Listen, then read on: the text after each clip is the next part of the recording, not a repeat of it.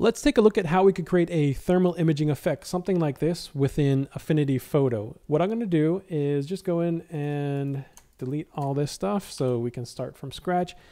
I'm going into my stock tab. I've typed in portrait and flash photography, and I'm going to drag this image. Should look familiar. Photo by Timothy Dykes. Very nice for him to provide us this free stock footage to work with. So we're using flash photography because we want light that's directly in line with the camera. So light coming from the camera, you could see it's shining right onto her forehead with this hot spot and then falling off. And this is going to give us the best look, because if we had a light coming from the side, it would look like the side of her face would be warm and then the other side would be cold, and that would just look weird. So we got to find good photography to work with, and this one will work. The glasses and the shadow from them is going to be a little bit of a factor, but you should get the general idea. So the thing we're going to do next is go to layers. I'll click on my adjustments, go to gradient map. And if this is the type of look you're going for, that's fine. But we can do a little bit different lighting effect or thermal imaging effect if we change the colors. So I'm going to take this one, and this one I'm going to start off with black. And then I'm going to go this one here. I'm going to make this a purplish, darker color here, and then I think I'll go with a sort of a brighter magenta and maybe spacing these out so it's a little smoother.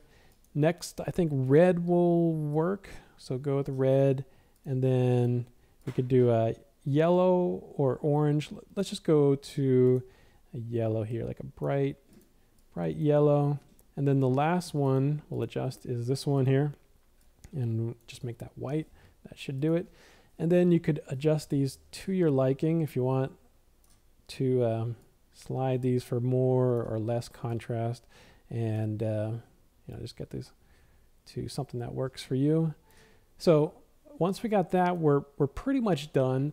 The next part would be just kind of a cleanup, an intermediate layer. So what I'm going to do is create an in-between layer. So select this layer, hit this new layer icon here, and now I got black and white, and I clicked on my black, and I've got my brush selected here, and I just want to paint in just around the background, because the background should be cooler. And also I'm at 26% opacity so that I don't just go overboard right away, and I can make the opacity higher if I needed to make this darker quicker. But this is separating the character from the background. I could do something similar on the hair to get rid of some of these highlights. The thermal imaging effect is taking shape. Now, we might want to do something like on the bottom of her neck where it's a shadow from the photo. If we turn this off here, it's a shadow here, but when we turn on our gradient map to get our thermal imaging effect, it looks like a cool area. So if I flip these colors, and now I'm painting with white, and I'll make my brush a little bit smaller here, I can start to paint in this area and bring this color up.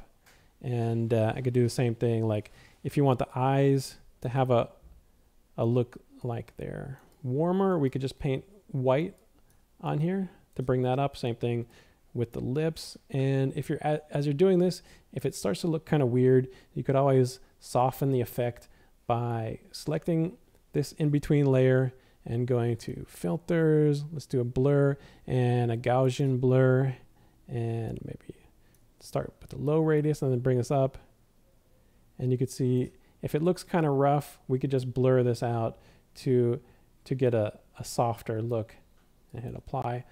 So that's how we create a thermal imaging effect.